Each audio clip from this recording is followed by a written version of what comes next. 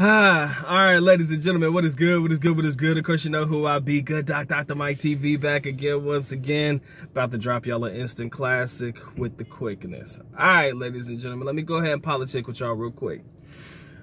Even though I may be in the minority on this one, I gotta say something that I believe to be accurate. I absolutely find no issue with tricking. Okay, I said it. Doc, especially in the Philippines, Doc really doesn't see a problem with tricking as long as it is done moderately and on a budget. You see, when it comes to tricking in the Philippines, you will nowhere near spend as much money as you would in the United States. Or what I should say is you should never be spending the same amount of money that you would in the United States. So you might be dropping $5 grand on the chick in the United States if you really tricking that hard, as opposed to 5,000 pesos on a chick in the Philippines. I've always learned that regardless of how you slice it, ladies and gentlemen, you're gonna come out of pocket one way or another. So at the very least, if it's going to be a lady that at least brings value to your life, value to your situation, doesn't even necessarily have to be your young lady, because some guys, let's be honest, a lot of y'all don't really want relationships like that. But if you find yourself in a situation where a young lady is bringing value to you, whether it just be a young lady that you casually get in touch with every now and again, or a young lady that you kind of talk on and off with, as long as she's bringing value to the relationship, bringing value to you in one way or another, how can you honestly have a problem with tricking a couple of pesos every now and again? I've said something before that a lot of people may agree or disagree with, but regardless of how I see what I believe to be true, I understand it's going to be different for everybody else. But I want to explain my truth, and I want to explain why I believe this to be accurate before y'all jump on me, okay? Now, if you're in a relationship and you're casually getting it in, let's say you and a young lady, y'all have graduated from just talking to making this an intimate thing, you and her are actually physically getting it in, okay? I believe that even if she says no, I would still in one way or another find a way to provide monetary means to make sure at least her transportation is good, whatever it may be, etc. Whatever it may be, for whatever reason, I would find a way to provide financial means, because what I have noticed about good Filipinas, and I'll tell you this is one thing that you hear some other vloggers talking about as well, the good ones. So y'all just seem to think they're all bad, but the good ones will knock down, drag out, deny it for the rest of their life. I've had young ladies fight me because I wanted to provide at least funding to go home. No, I don't want to, you, how dare you, whatever. And I understand why they would do that. The reason they would do that is because they don't want to feel like you just paid them for sex, okay? Let's keep it real. No lady with any type of reputation or an image that they're trying to uphold or maintain, or they hold themselves in high regard, aka high value, no woman's gonna accept the cash like that. So for me, I'll put it in a purse. I wouldn't give it to her in her hand, because that's a little different. It feels a little different when you physically give it to them than when you try to slide it into a purse or something like that. And again, this is just a doc. I know I may be on an island by myself out there. I don't care.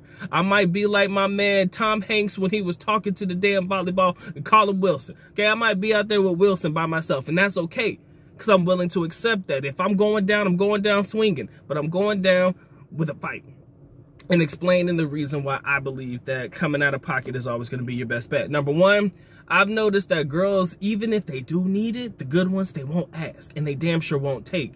So can you imagine if a young lady, and this is a hypothetical, but I've known this to be true, a young lady spends whatever couple of pesos she has to her name to come holler at you, come see you, or whatever. Because, let's be honest, the current climate prior, you guys got to understand, man, Filipinos don't really have money like that. So maybe their traveling budget or expenses, it might be easy for you to get from point A to point B, whether it be by jeepney or whether it be by taxi.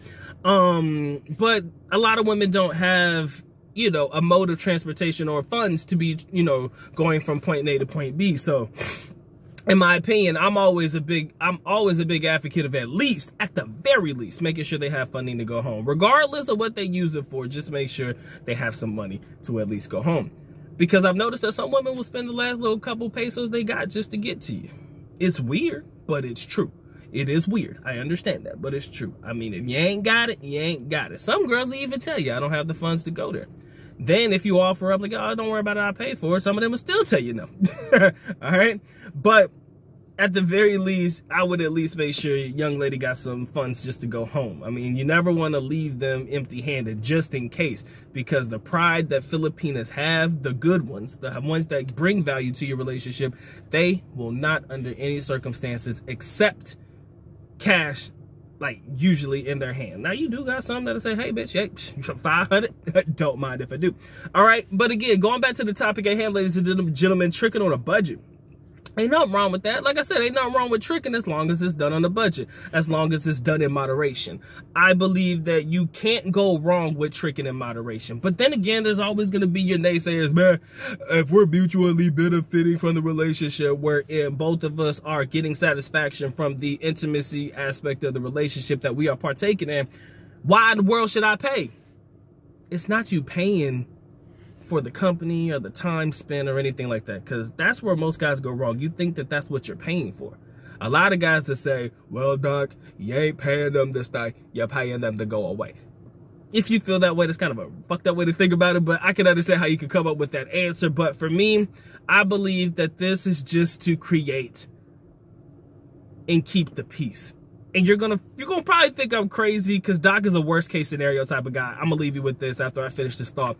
But I'm the type of person, I pay to keep the peace. And I learned this from my father. I remember a specific situation. I do. I remember distinctly. And my dad got pissed off at me. Oh, she's going to hit that car. Oh, you going to hit it? Oh, shit. I'm sorry. Ooh, that is damn close. Anyways, I'm in the parking lot at Walmart. I'm sorry. That's when you know I can record a video anyway. Let me turn the car off. But, my dad told me, I remember there was a distinct situation, something happened. I ended up hooking up with a young lady, whatever it may be, blah, blah, blah, whatever happened. I ended up parting ways with her, and I didn't part ways with the monetary funds. So my pop looked at me kind of crazy and shit. He's like, son, why the hell would you do that for? You know? And he goes on to give me a very deep explanation as to why. And this is why I kind of look at everything from a worst case scenario, like I told you. The last thing you want is a rape charge, something like that.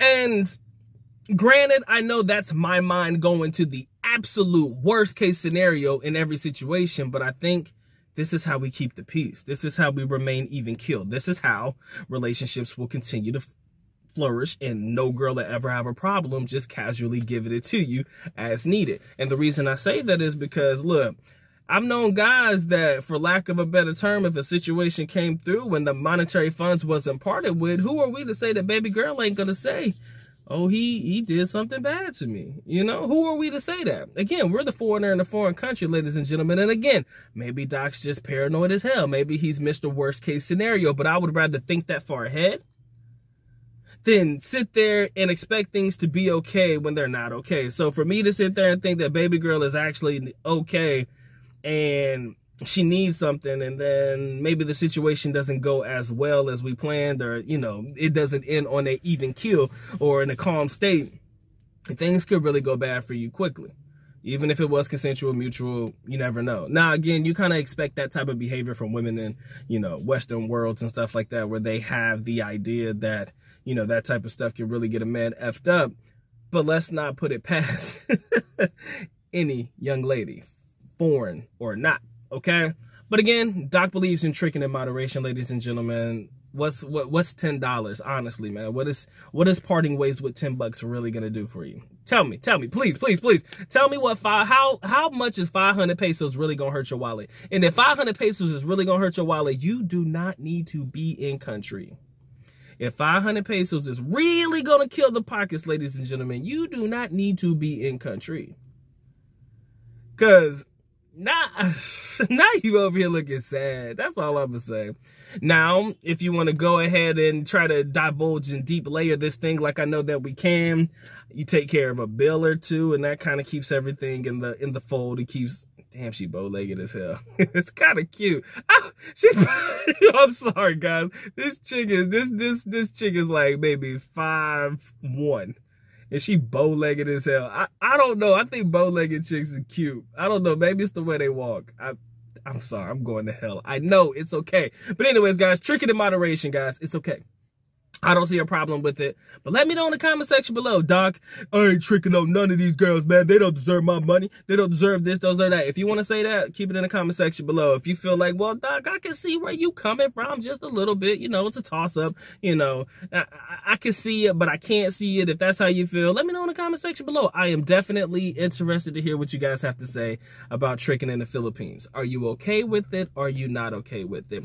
And if you made it this far to the video, ladies and gentlemen, you know you're gonna say something stupid like, hey, in the comment section below, quotation marks, ladies and gentlemen, it ain't tricking if you got it. That's what we're gonna say. All right, it ain't tricking if you got it. Put it in quotation marks, ladies and gentlemen, and you can put whatever comment you want to. Again, I do this just to help with the algorithm and see just how many of y'all actually make it to the end. I'm not gonna tell you to watch it into the end, because I just want to see if you guys are doing it naturally on your own. Ladies and gentlemen, has been a good Doc, Dr. Mike TV, talking his ass off. Hope you guys are blessed. Hope you guys are true. Stay blessed. The good Doc is officially out. At least nako paalam, which means I am going. Now, bye-bye. As always, love you guys. Sincerely do. Mahal kita. Mabuhay.